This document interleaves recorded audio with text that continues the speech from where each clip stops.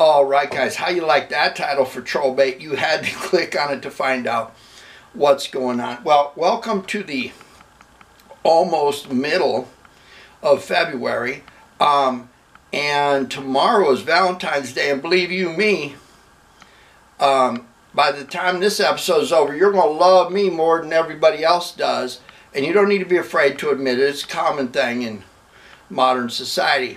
And then, come Monday, after I pick all the stuff off the floor, rented lips, it is President's Day, and I want you all to pay attention to Honest Abe. You all need to be thankful and give a minute to what Honest Abe did for this country. And I'm talking to you, son. Get something in my eye. It's a tear, believe that or not. All right. In this episode, we're going to be working on this airline that I got from an artist who wanted me to do some work on it. We are going to be putting a pit guard on it. Now, I gave you an episode. I wore myself out on an episode about a pit guard, how to make one. It's right up there. And the episode after that was about making your own brackets to fit on, to mount the pit guard, because these harmonies and Ks and whatever you may have, even though they're all made by the same dude in one factory, have a plethora of different hole locations to put on the pit guard. But we're going to be working on this. So, we're going to call, you know, I invent words. In fact, most of the human language in English, or some variations thereof, since 1960, were actually created by me, Ken. That's right. So, we're going to come up with a new term called the diving board. And we're going to call that the end of the fretboard that extends over the body. Now, why is it a diving board? Well, diving boards you can jump up and down on, and one end is springy. Let me tell you a story.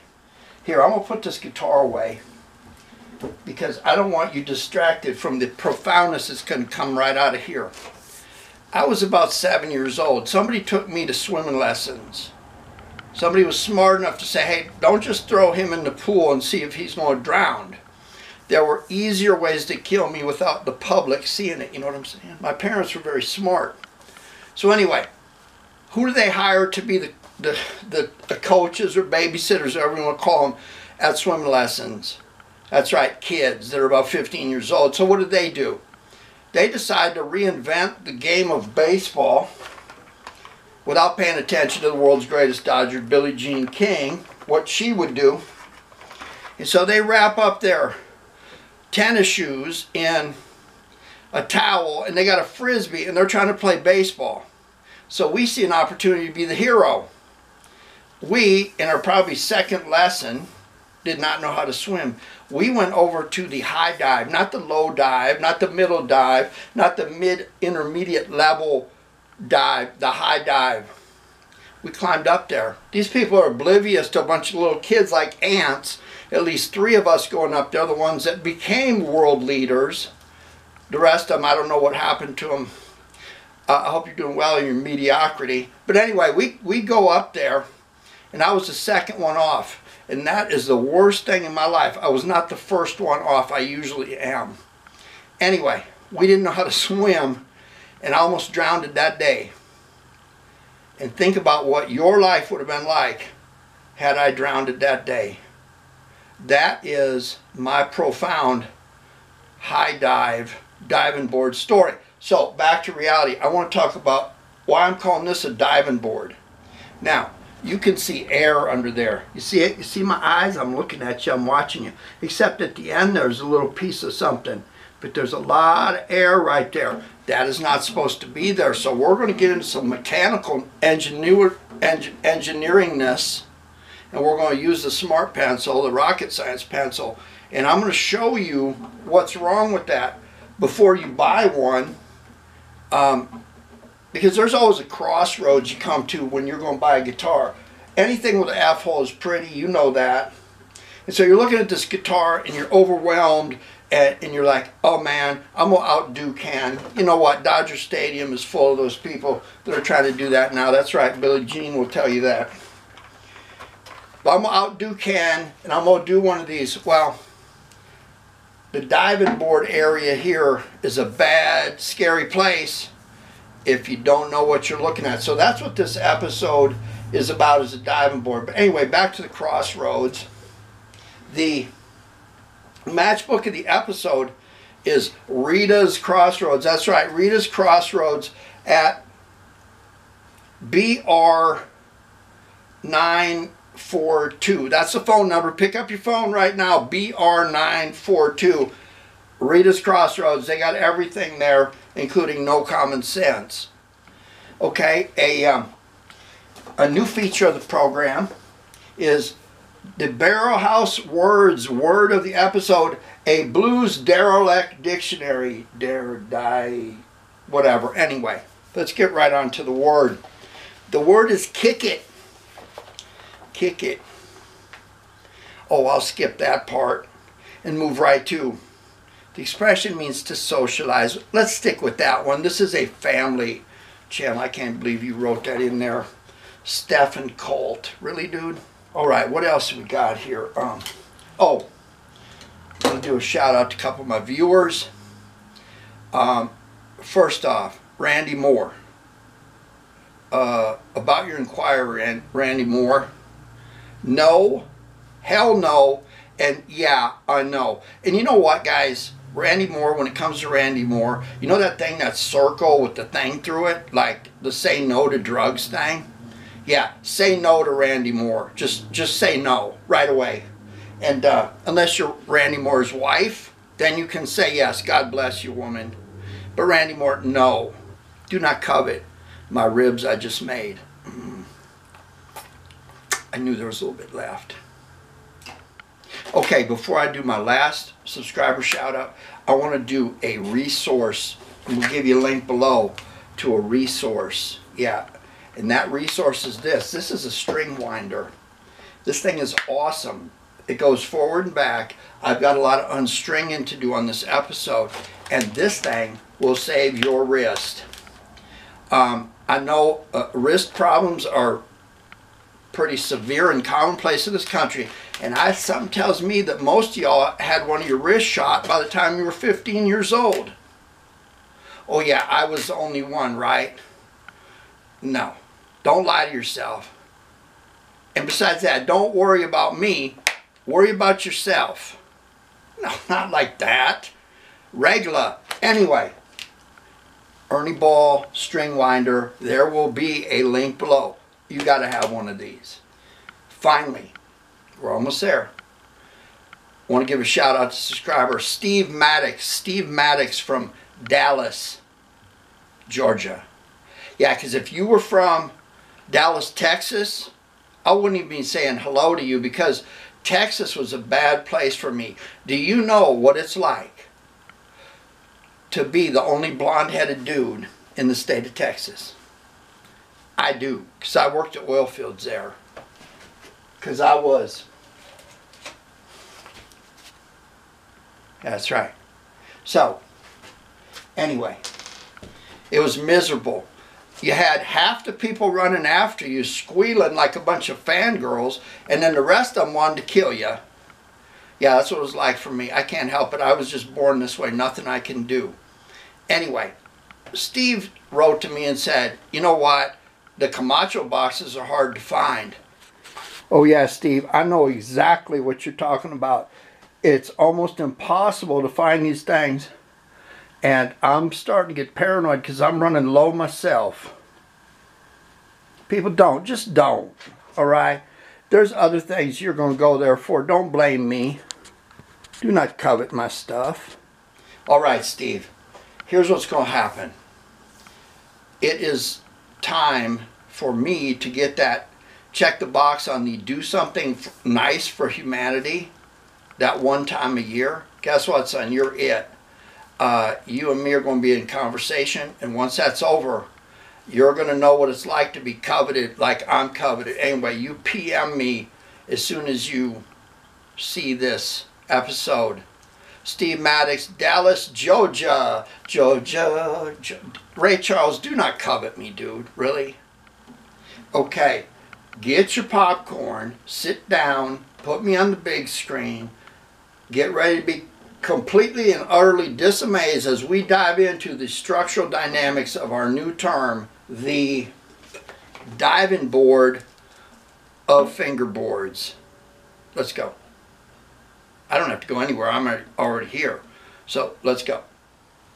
All right, guys. This is the guitar I'm going to be working on. You've seen the artist play on my channel, and I'll leave it at that. Looked at it. They asked me, can you do some things to it, like put a pick guard on it, and I already referenced, if you look at the eye right about there, where am I? There it is, right about there, right about now. That eye that's popping up there will get you to the playlist on how to do a pick guard and the brackets. This one's got a hole right here, so it mounts to, the pick guard mounts directly here, and not over here, and then there's a hole over here and one right there. So this is an airline. I have one like it. You know the Bob Log guitar, you've seen it, but airline was made by Kay from Montgomery Ward, so you would have seen this in the hardware store around Christmas time. Now, while I got it up on the bench, we can kind of take a look. I started looking at this guitar and going, hey, you know what? I want you to look real close right here. Do you see that there is a fret marker right there? And then there are two right here. In what world do you have a guitar with a fret marker on the 1, 2, 3, 4, 5, 6, 7, 8, 9, 10, 11, 12, the 13th fret, and right up here? And you see there's some discoloration here. This has been off of here at some point, and I'm not sure why, but let me show you a little trick here. Let's say that my neck is cut loose, okay? And let's say I want to do what they call a hippie neck reset. If I were to take this saw right here, you all know these flush cut saws, and I were to cut right here down to about right there, what would be the result? Well, the result would be I would have a gap between the neck and the body. The thickness of this saw are slightly larger. Now, as long as I didn't cut all the way through, if I were to take a screw or something and flatten this area out and screw a screw in there and then countersink it and hide it in there and run that screw all the way into the front block of the guitar that's underneath here where all this mounts to, the V or the dovetail or whatever there would be destroyed, but it would give me a gap. And when I run this in, what would happen is the neck would tilt back. Okay? So, if there's a gap, I'll make sure that I'm in the camera. If there's a gap right here, and I pull this back and screw in here without knocking the camera all over and pull this down, that is going to take care of a high fingerboard. So when I put my strings on after this, it will sink in and it won't bow up because the neck is not bowing up like this and pulling against here. Now, the problem with that is this. There is supposed to be something underneath there. And if there's not, what ends up happening is, if this is floating like that, you see that, all that air in there? Can you see it? All that air right there.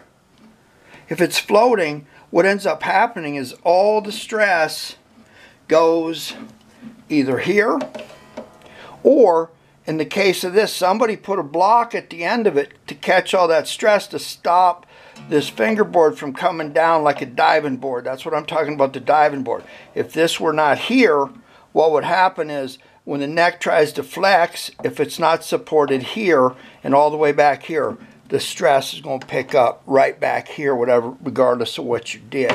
So that gap is not supposed to be there. Let's look at a couple of guitars and see what it's supposed to look like. And there are different levels of thickness of fretboard and what's underneath the fretboard. So let's have a look at a couple other guitars. All right, this one here is a no-name guitar. It is fairly old. Look, one of the tuning buttons came off. That's going to necessitate me putting new tuners on it.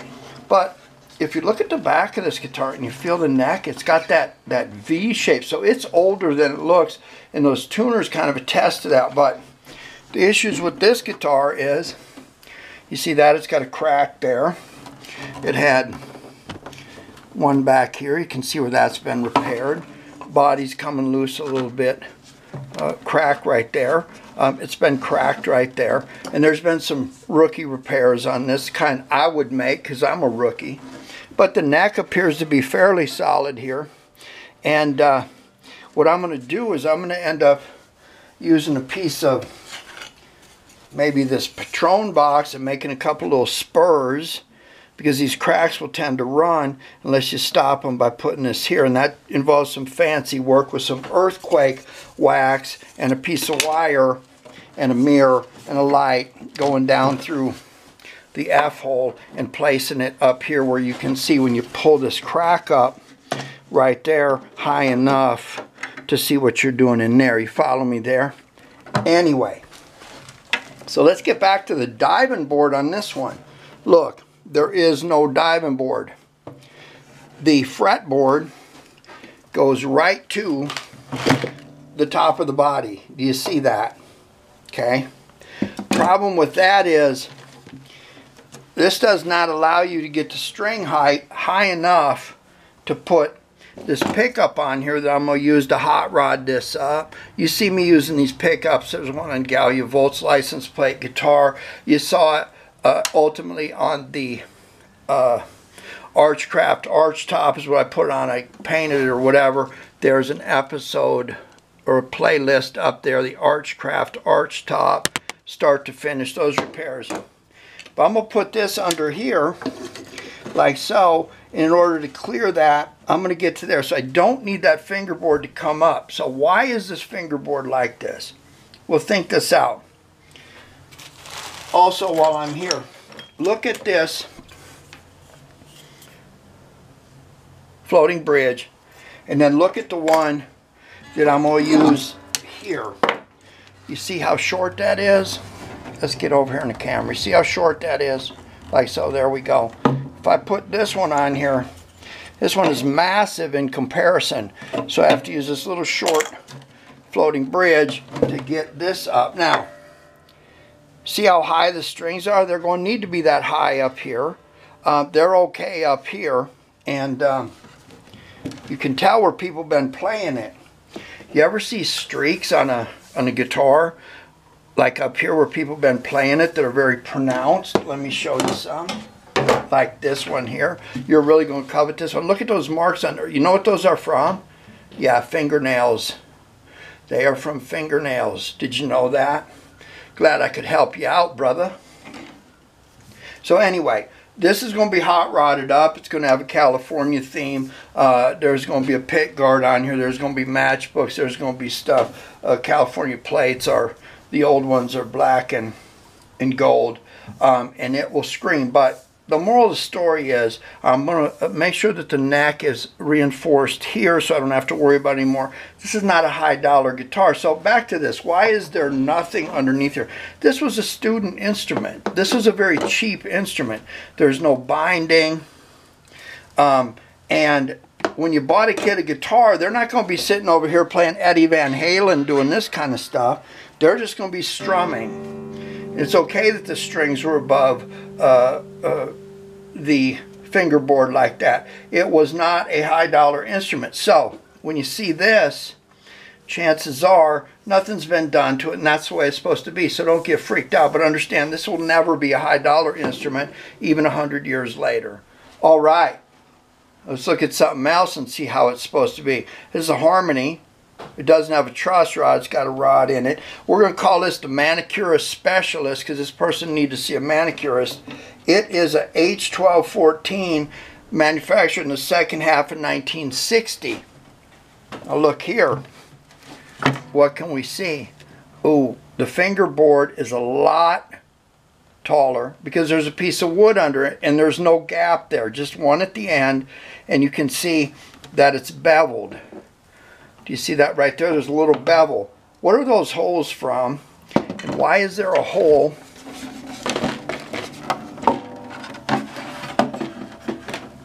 right there in the side bottom of the guitar? Why is that? All right, so here's why. You see this? It's a pickup that mounts on the side of a neck. This is an old Gretsch pickup, and I don't want to scratch anything. You have to be careful with this, but it's got the poles and magnets stick below. You see that?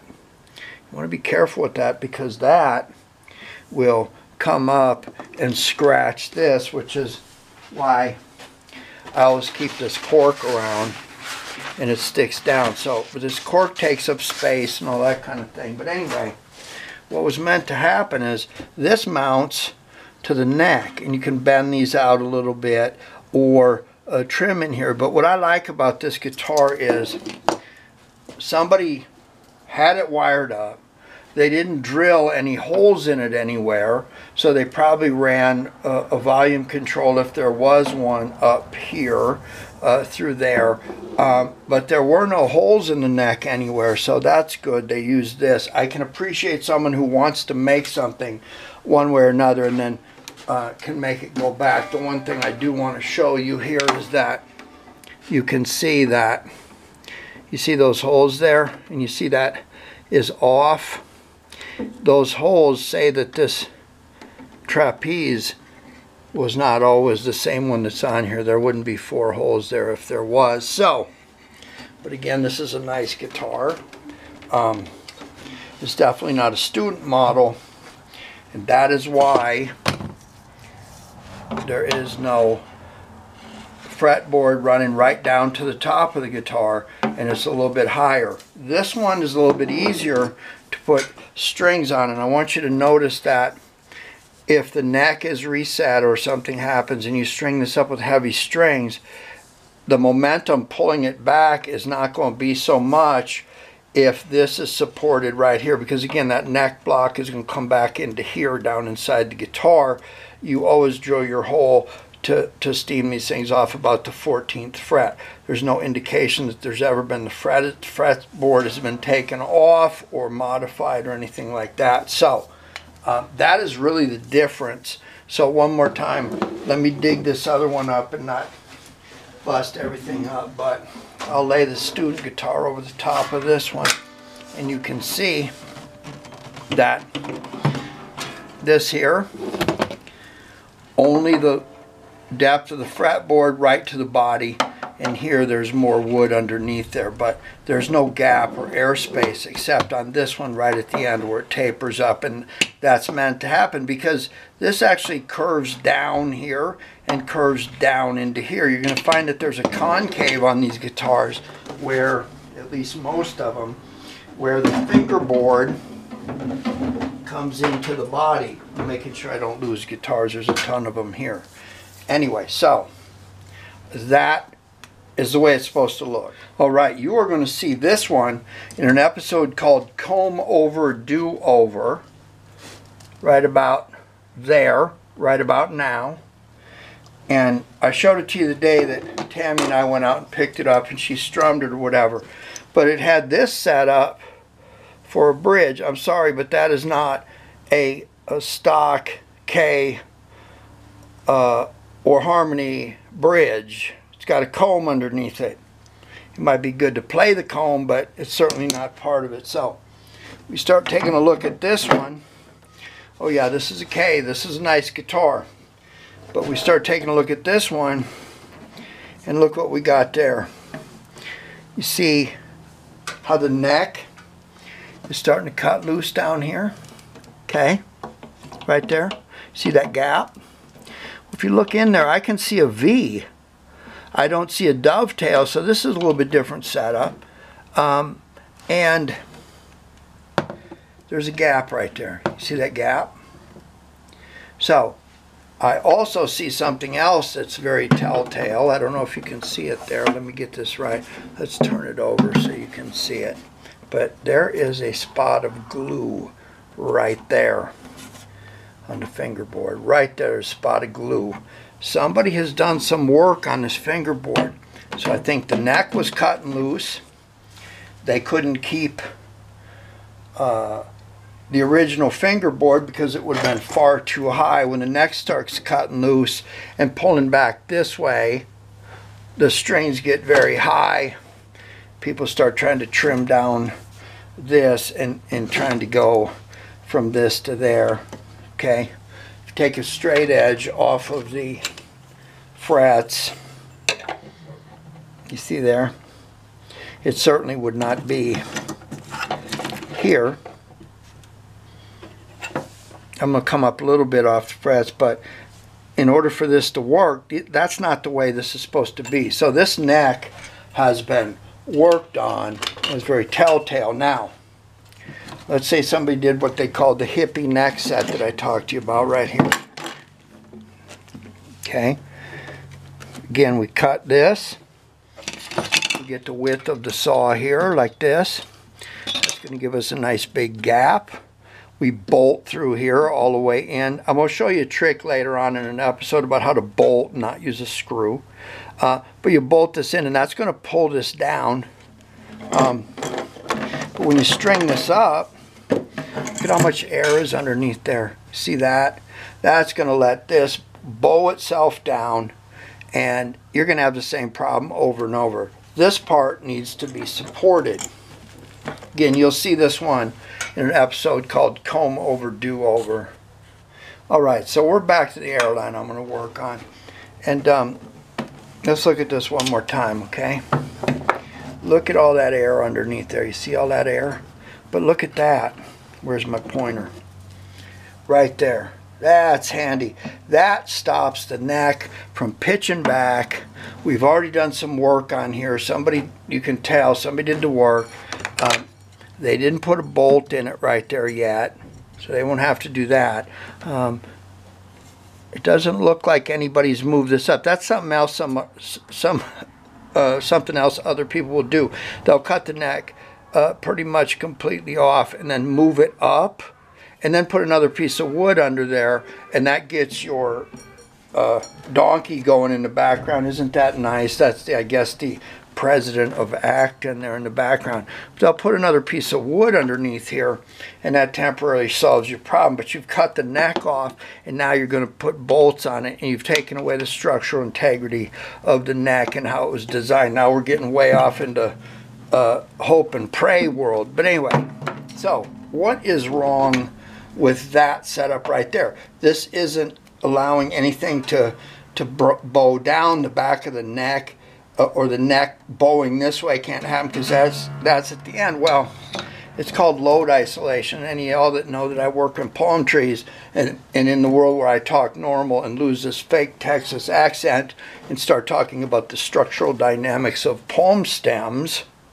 If you want to read that, send it to me. Load isolation is your worst thing. Load isolation on a crane boom will cause it to fold up, or a radio tower. There are all kinds of calculations that go with guying down things so you don't isolate load. When you isolate load like this, what happens is all the pressure goes right there, and you're going to crack there and there. So what's the problem? Well, think about this. If I had an elephant stand on one part of a board that was this big, okay, and I put all the load right there versus the elephant's weight being distributed over the entire this. So let's imagine a miniature elephant, a microscopic elephant, if that's helping you. You know what? I need to get the rocket science pencil out of the smart bin over there, that one. But I put a dot right here, and I'm going to magnify all the load that's going to go across this neck of the strings, because we're going to put heavy strings on it. There. Would you not rather have the load pushing down on this much rather than this much? This is common sense engineering. That's why I understand it. So here's what we do. we've got some pieces of fretboard cutoffs, okay, from cigar box guitars. Look, 4-string guitar. So I cut that much off to put this on a license plate or something like that. And it's as wide as that. And that would work really good right underneath there. So I'll just cut this off. I'll find out where that gap starts, which is right there. And then I know it ends right here. So I've got a mark here and here. And I'll just cut this off. And then I will take the strings off. And then I will jack this up somehow and push on underneath it, knock that piece out, and then just pull that up and wedge it there. Well, no, guess what? You can't do that because this is concaved right here. It's fairly flat up here and starts rising up to here, and it's also concave down coming into there. So I know I'll just take a piece of paper and put my pencil like this and draw like this up to here. That's really not going to do anything for us. Let me show you a trick. Okay, so concave this way, concave this way, concave this way. Why is this important? Well, anywhere that you isolate load like this, if this is higher than here or there, or whatever, if it's not smooth and transitional, then what ends up happening is you end up with cracks in this, and you don't want that. So how do we trace this out and find out what we need? Well, we'll use the neck stand and this piece of paper. If I can get my pencil right in here, it's easy for me just to trace that like so. Easy money. But in the situation where I cannot get my pencil down in here and flat or whatever, there's another way to do this, and we'll do this with a Patron box because mysteriously that is about the size of shim that we're going to need to put under there. We could also use cork material because we're not looking at prying this up, we're just looking at making it not being able to relax down.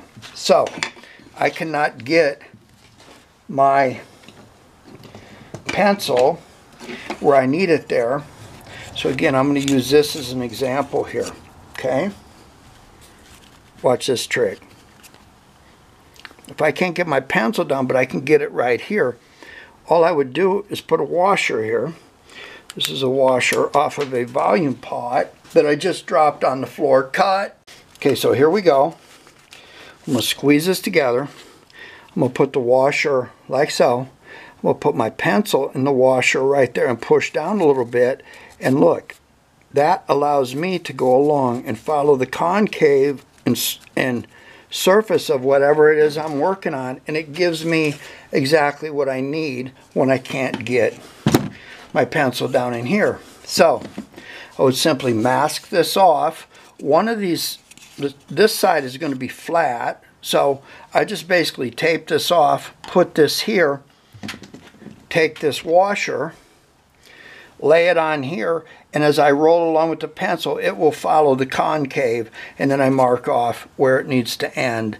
And I can basically lay that against the side, that pattern against the side of a fingerboard, like so, and take it to a belt sander, which is concave and has a surface that, not concave, but curved, has a radius. And basically, if I do that here, like so, and go to the other side and do the same thing, as my pencil marks disappear from where I've drawn them out like this, whatever the curvature is, on both sides, and I can feel it even down in here, then it will slide right in here and support the whole thing. I might tack it with a tad bit of double-sided tape or even a spot of hide glue here and here and here and here. And then if I have to heat it up with a heat gun, of course, I protect everything here. Last thing I want to tell you is if you use this kind of tape on a surface like this, sometimes if it's hot, you'll pull this off and you'll see your varnish is gone. So get some low tack tape. Sometimes it comes in a color that's white. Even when you're using binding tape, watch out for that. But this is a pretty easy fix. That little washer trick is pretty handy. So to cut to the chase, you can see all that air underneath there. You can see that little piece right there supporting all of that with all that air gap. So simple question is this: would you rather have the end of the fingerboard with all of the stress that's going with big heavy strings that these things need. Would you rather have it supported evenly by something that's been shaped to fit underneath there so the load distribution is even, or would you rather just take this little piece of a fret cut off and stick it under there and call it a day, and then wonder why this all of a sudden starts running splits right down here, or worse yet, it caves in right there and cracks the whole thing. So one last time, you might see that on a cheaper student instrument. You might see this on a little bit better instrument. See, there's no gap underneath there. Fretboard is there, wood underneath there supporting everything. But when you see this, something ain't right, and then it doesn't take too long to start looking around and find, oh, there's frets, marks in the wrong spot. This fingerboard has been filed up here at the ends, but not down here, the frets. Yeah, this is trouble. You're never going to get your money out of this one, so you might as well just put a pickup in it and take it to Troy Murrah. All right, so there it is. Isn't it funny how something so small can give you such huge problems later when you're looking at a top that's cracked, or your neck is starting to cut loose here, and you think about that little piece of wood right there would have stopped all that. So I hope you look at the guitars you're buying before you buy them. You know, the things about the binding offsets, and you know, this looking a little bit high right here and that kind of thing. Those are all indicators of neck work has been done. And if you don't equalize what's happened with your neck the first time you string it up with heavy strings and it starts pulling up this way and there's nothing there to evenly support it, this neck's going to cut loose and it's going to break and you're going to be sad. So end this episode for me by giving me a like, subscribe if you haven't, and I appreciate you watching and throwing your life away on my journey with cheap guitars that cost $16 at the onset. See you later.